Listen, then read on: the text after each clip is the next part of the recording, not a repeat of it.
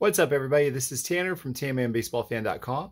Nate sent me this picture from his college playing days along with the shirt and said, "Hey, can you make me something cool?" So I said, "Sure, let's try it." So I took this picture, made it into this, which makes it like really cool. So I did a little, kind of painting style there for him, and then I created this custom booklet. You open it up.